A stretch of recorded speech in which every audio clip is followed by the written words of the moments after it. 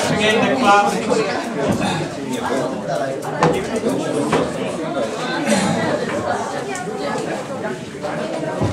So first, just let's review a couple of things we talked about in the last class. First one is measuring operating leverage. So we said that to measure operating leverage, our fixed costs and our variable costs, we look at sales and we look at profit. So sales and profit. So we gave the example of the last time. One company, both companies, Company A and Company B, both companies have the same sales. Their sales are 100. Okay, year one and year two. Sorry, sales and profit. Okay, so this is year one, this is year two. We have A and B.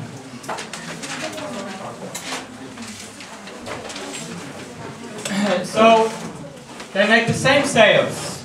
So in year one it's 100, in year two it's 50. But the company here in year one, they also make the same profit. Their profit is 20. Okay? But in year two, the companies make a different profit.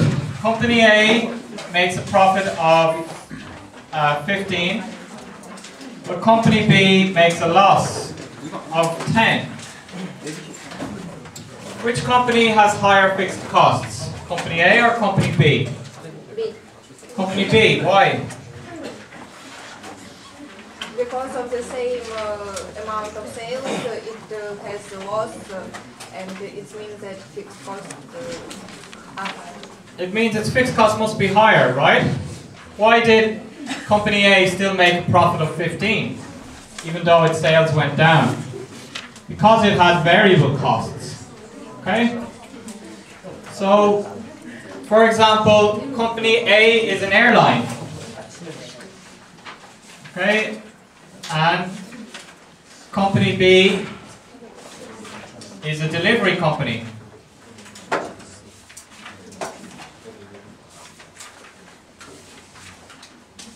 Okay, so local delivery company. So in Company A, the airline, they have the fixed costs. They have to make a certain number of flights. Okay? They have to have a certain number of pilots. They already paid for the airplanes. But Company B, the delivery company, just uses its car when it has business. If it doesn't have business, it doesn't use the car. Okay? Or it doesn't hire people if it doesn't have much business. So it has more variable cost. So it's going to still make a profit. Still make a profit in the second year. So if this company has 100% fixed cost, how much was its costs in year one for Company A? How much was it cost? 80. How much was this company's costs? 80, right? In this year, how much was this company's cost? 35. And how much was this company cost? 60. So this company has higher fixed cost, right? Maybe the fixed cost is 50 here and variable cost is 10. And in this case, the fixed cost is going to be just 20 and variable cost will be higher percentage. So just do this equation for these two companies. Percentage change in EBIT between the 2 years and the percentage change in revenues. So calculate this number for Company A and Company B, just to practice. So make the calculation. Sales is also called revenues, okay? And profit is also called EBIT. Okay, in other words, EBIT revenue, sales, EBIT, profit.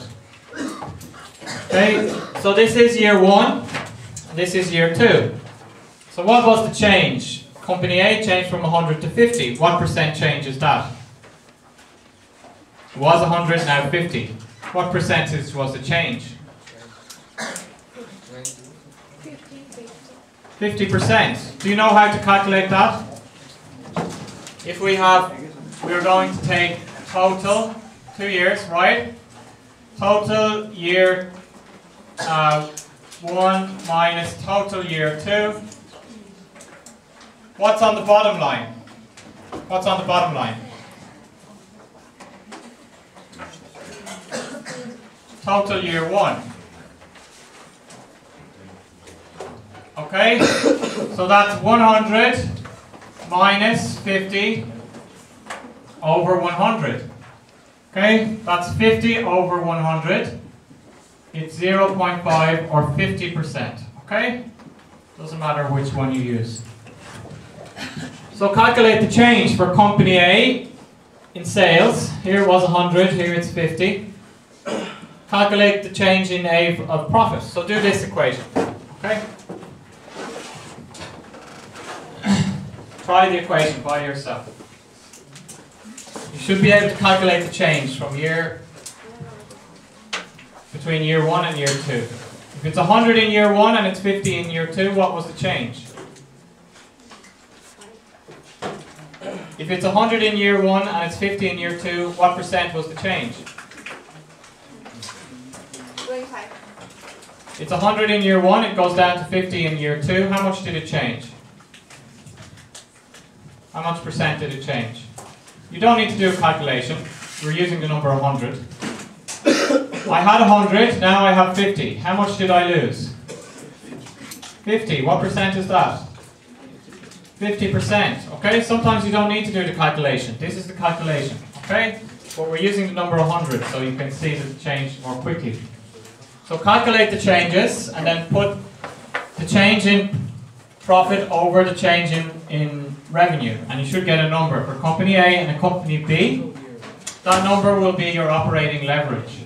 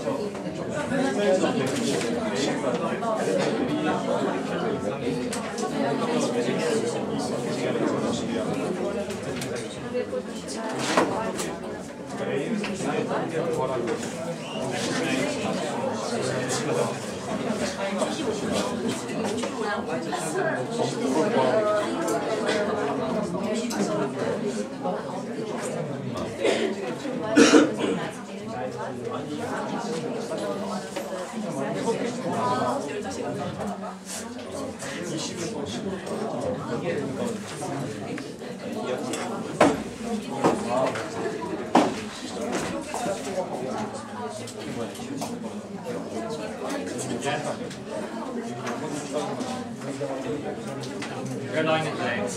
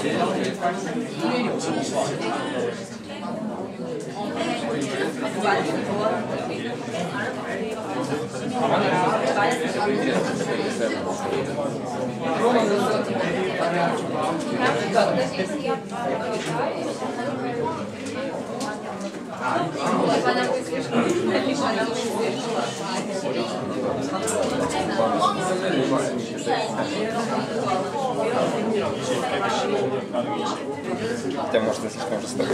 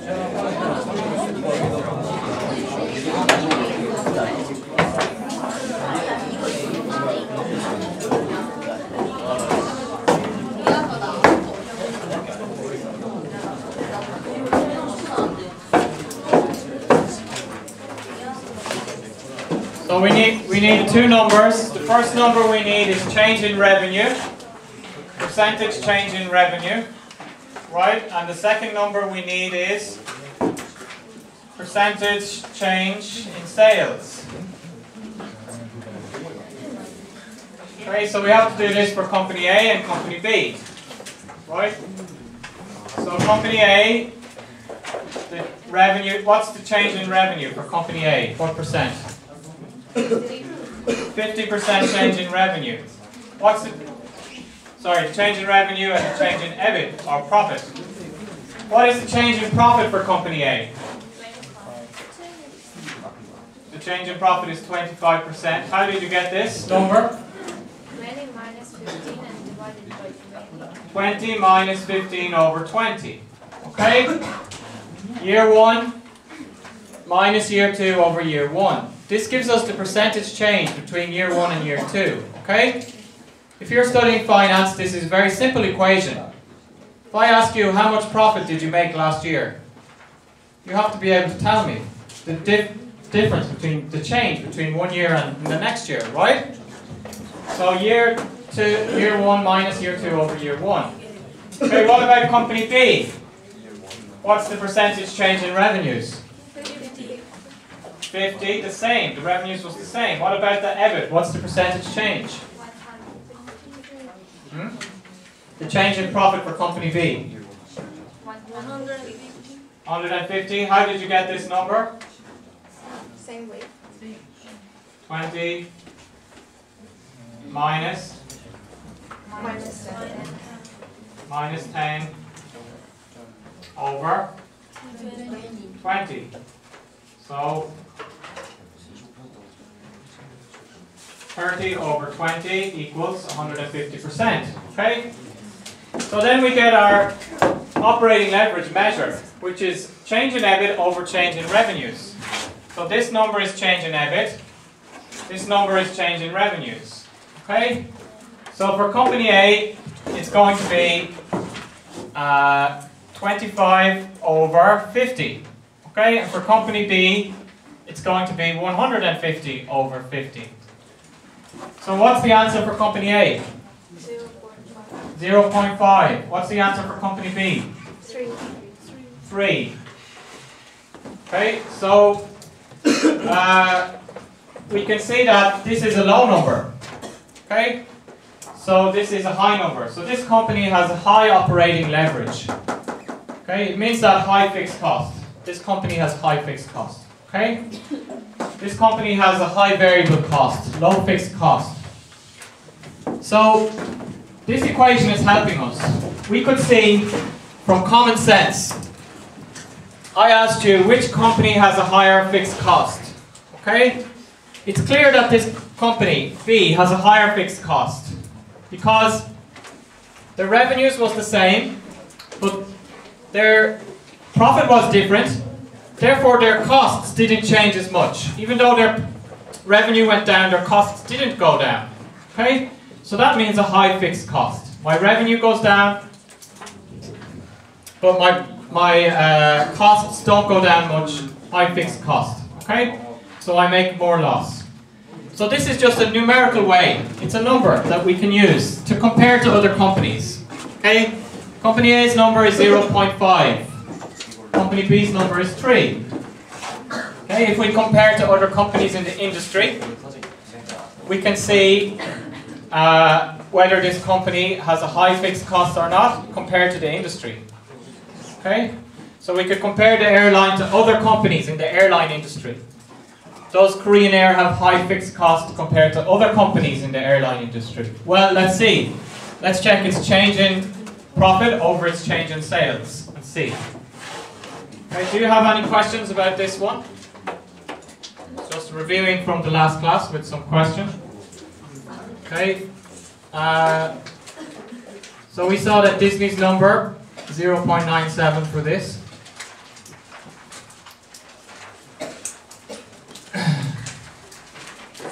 So we also talked about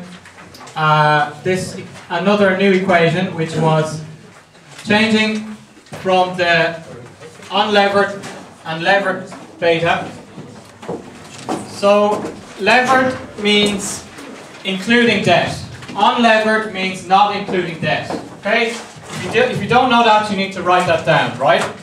Levered equals including debt.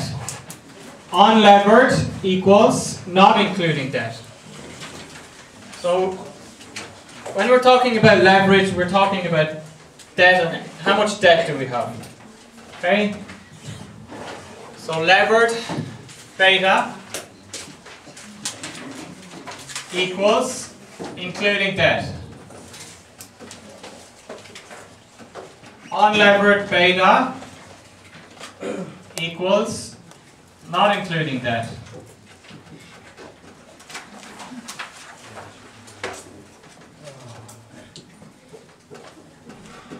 Okay, including debt, not including debt. Okay? Which one is going to be higher? Which beta will be higher? Levered, right? The company with more debt or including debt is going to be riskier than if we take out the debt. Okay? So why do we want the unlevered beta? Because the reason we're finding the unlevered beta is we want to find bottom-up beta. Okay? We want to find the average for the industry, and then we're going to add our company's debt at the end. Okay? So we want to find the average for the industry without including debt. That's why we get the unlevered beta. So in order to get the unlevered beta, we need to know our debt to equity ratio. Okay? Another simple equation that you're expected to know, right? Like change in revenue, you should know that. Debt to equity is a very simple equation. Okay? If I have debt of 30 and equity of 100, what is my debt to equity ratio?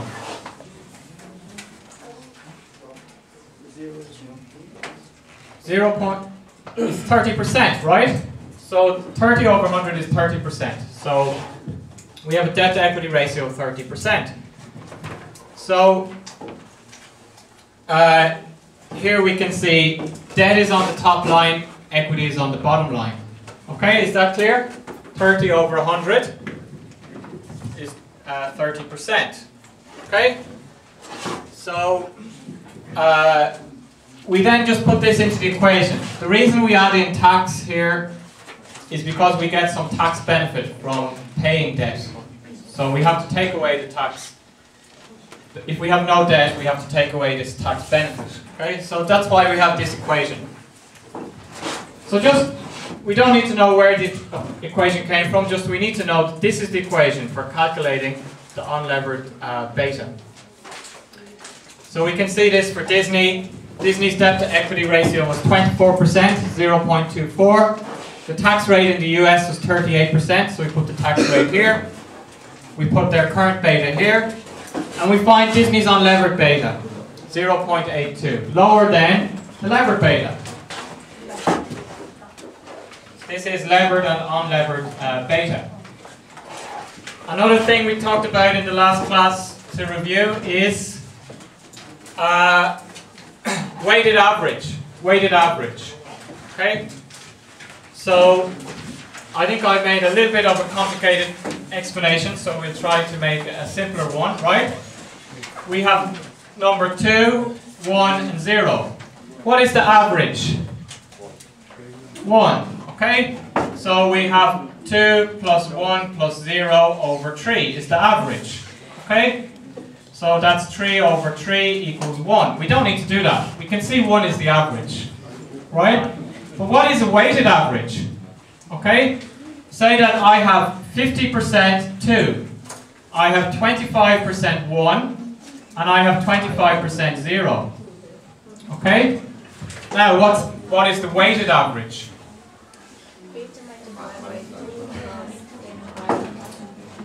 Yes? Okay, so now we're going to do a weighted average. We're going to get 50% is 0.5. So 2 multiplied by 0.5 equals 1. 1 multiplied by 0.25 equals 0.25. 25%, 0 multiplied by 0.25. Right, we add these together, what do we get? 1.25 is our weighted average. Okay? Can you understand weighted average? In this case, our average should be higher than 1. We can see that we have 50% 2, we have 25% 1, and 25% 0. So if we look at this, we know that our average must be higher than 1. Okay? So to calculate the weighted average, we just multiply the percent by the number and add them together. Okay, this is called a weighted average. We can use this very often in finance, so you should know how to make a weighted average. Okay? So for example, I have stock A, stock B, and stock C, right? And I want to find my average return. Stock A made a profit of 2. Stock B made a profit of 1. Stock C didn't make any profit. Okay? My portfolio is 50% stock A, 25% stock B, 25% stock C. What was my average return last year? Okay, 1.25. Okay. I own 50% of this stock, 25% of this stock, 25% of this stock. So this is making the weighted average. Okay. Do you have any questions about weighted average? Can you do a weighted average calculation? Yes? Yes? Why are we divided by 3? Because we are already less than 1 here. This is just 50% and 25. We already know this. In the other case, we would have made 33.3%, 33.3%, 33.3% if we divided it up. Right? Then that would be 0.67, 0.33, and 0 equals 1. Okay? So then let's try, you can try a weighted average calculation. Just I'll write some numbers on the board, and I want you to tell me the weighted average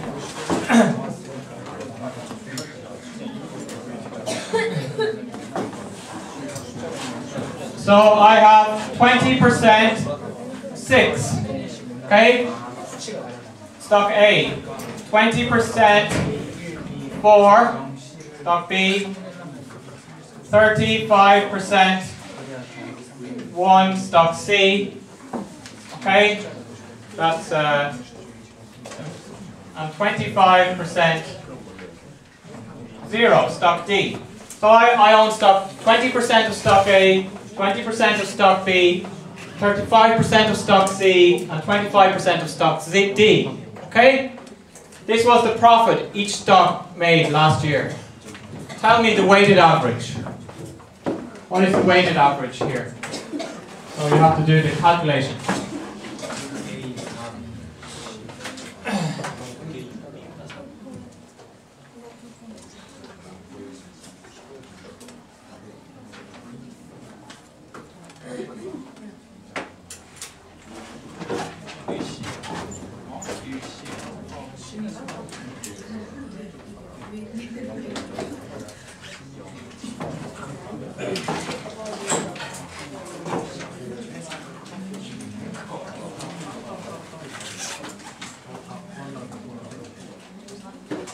Okay, who's the first person to tell me the answer?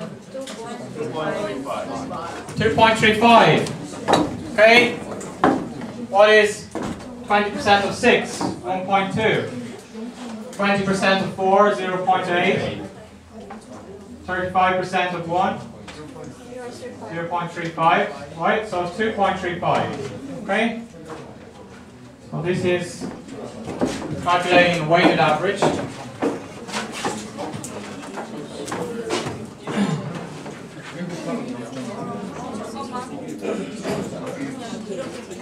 So this part is not on the exam, just we skipped this part about capital cities.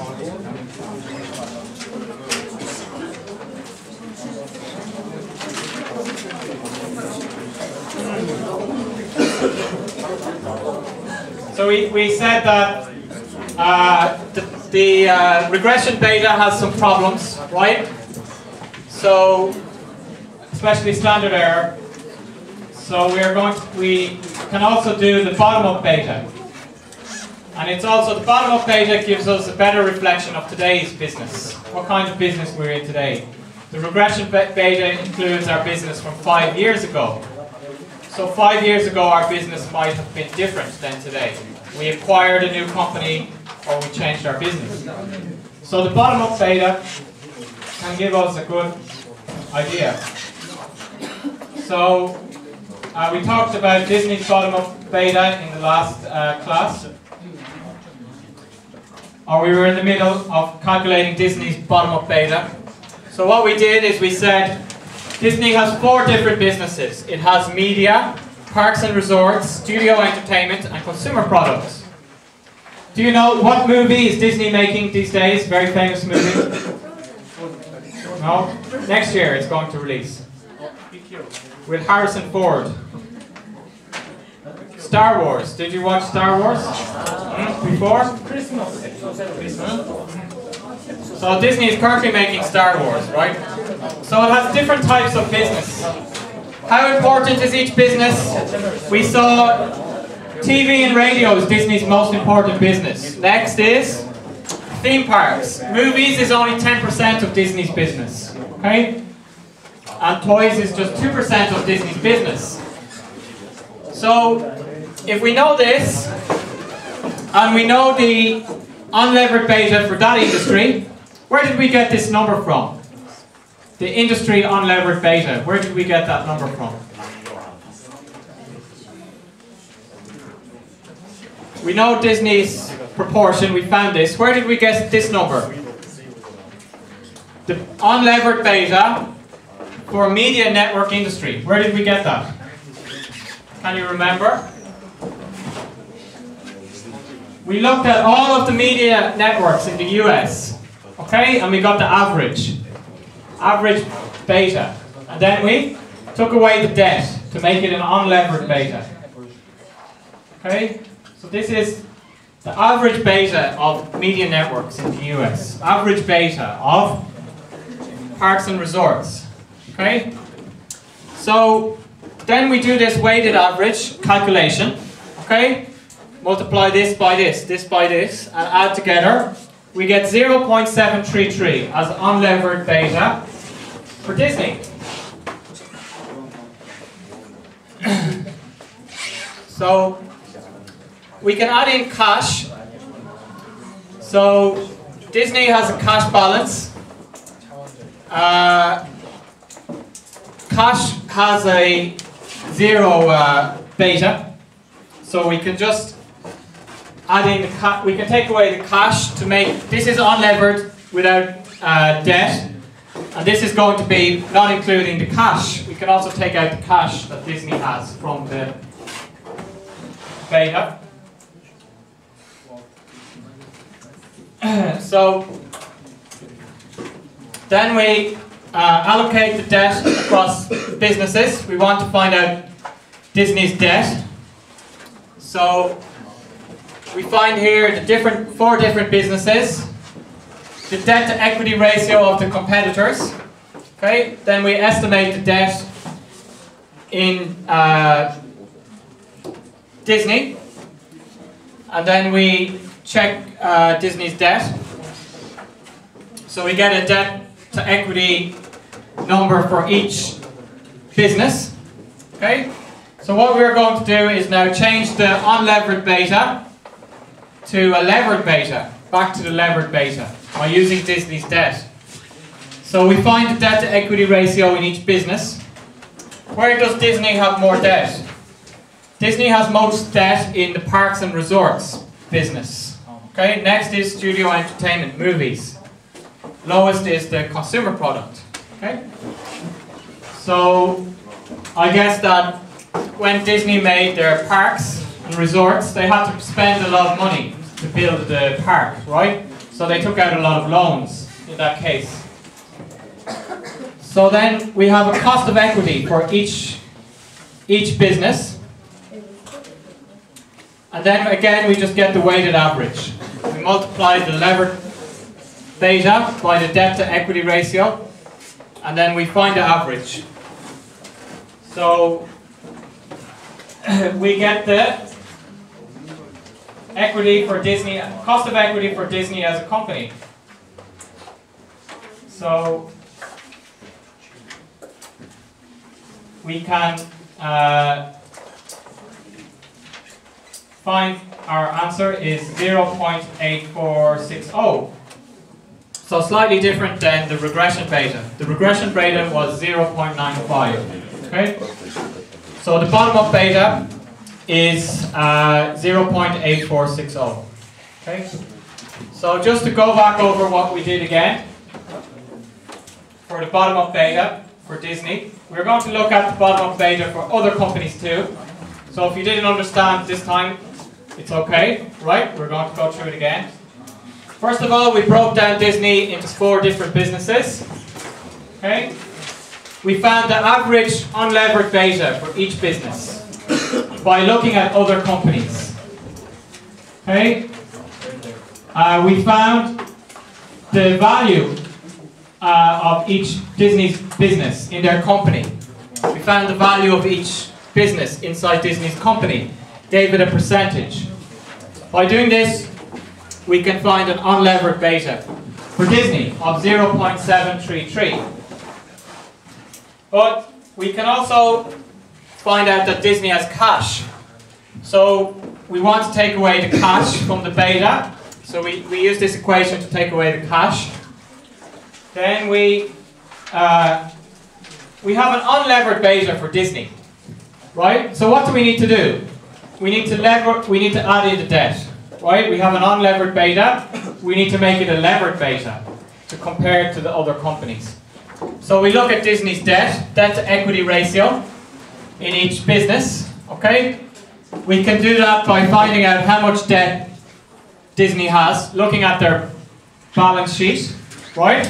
Their accounts, and making a debt to equity ratio. For example, in media networks, Disney has 8 billion in debt and 25 billion in equity. Okay?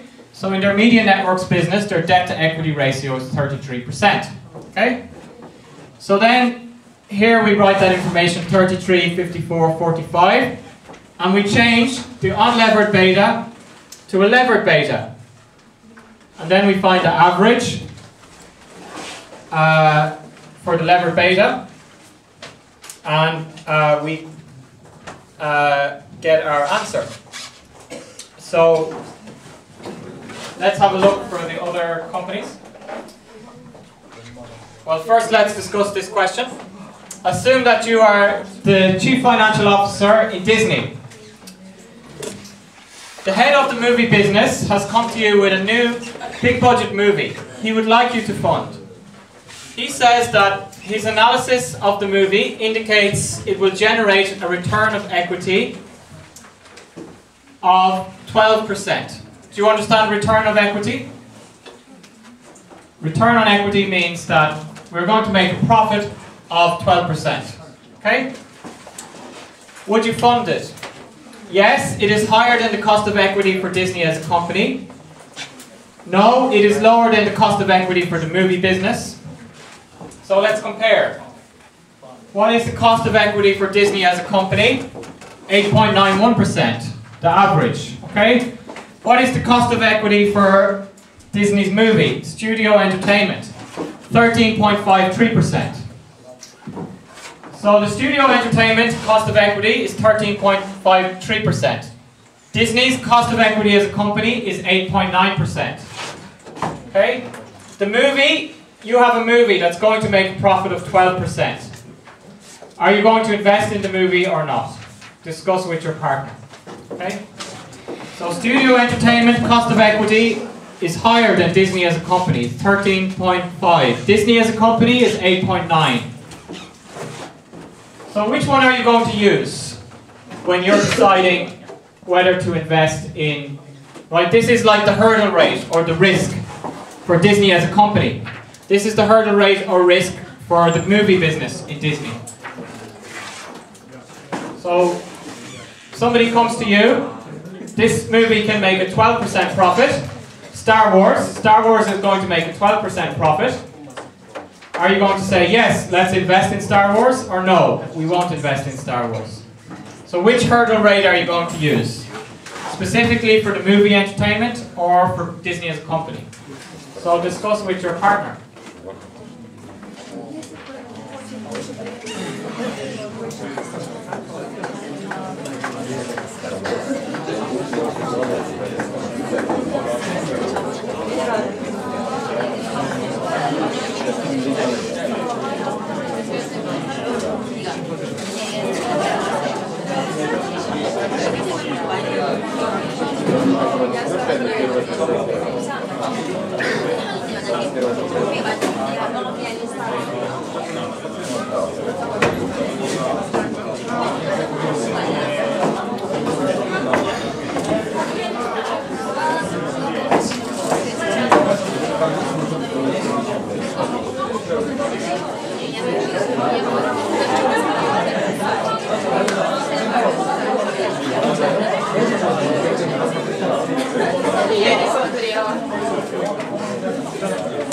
Ладно, последний вопрос. Как?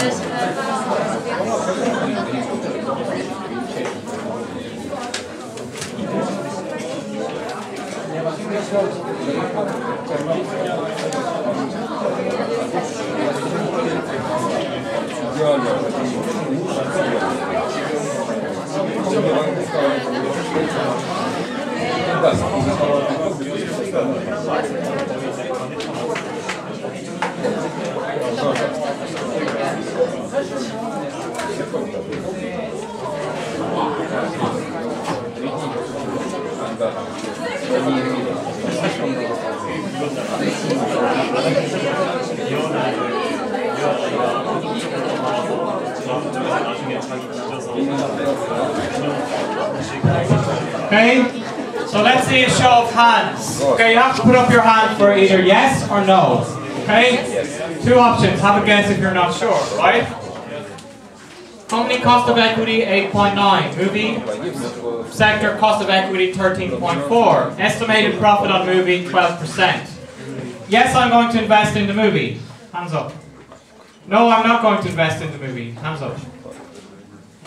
Okay, so everybody has to put up their hand. Let's try again. Yes, I'm going to invest in the movie. No, I'm not going to invest in the movie. Okay, so we can see that most people have the correct answer. Okay, no, we're not going to invest in the movie. Okay, because this cost of equity is telling us this is the risk for Disney, for movie industry, for movies, right? So if we only make a 12% profit on our movie, that's below the risk of making that movie. Okay, even though as a company it's just 8 or 9%, it seems we make a profit of 12%. It just costs us 9% to get the money, so it's okay, right? But what will happen over time is that all of the money is going to be invested in the movie industry. Okay, because it can make a higher return than the other parts of the company. The company is going to start changing. Okay, we're going to be in the end, we're going to be only a movie company. Okay, do you understand that idea? If we accept this investment, we say, well, that's a high return, let's accept this investment, right? Then we're not going to invest in toys, we're not going to invest in other things. We're going to do all our projects in the movie industry. Okay, so our company is going to change, right? It will be too risky for us. So this is an important line here. Media networks, risk is 8.6%. Parks and resorts, 8.2%. Children's toys, 10%. Movies, very high, 14%. Okay? Is movies a risky business, making a movie? Yes, a lot of movies can make a big profit. But movies are very expensive and they can be a failure. Okay? You can make a movie for 100 million and you only get back 50 million at the box office. Okay? So the danger here is that we decide to keep investing in the movie because it has a high return, then our company starts losing money because the risk is too high. Right, the risk is up here. Okay, do you have any question about that? Does anyone have any question about that? So when we're yes? Can you repeat how do we get unlevered beta? How do we get the unlevered beta for media networks? Yes, sure. We looked at this example here. Here are all of the companies in the US, right? We find all their betas on Yahoo Finance, and we find their debt to equity ratio on finance. Then we use this equation to find the unlevered beta. Okay?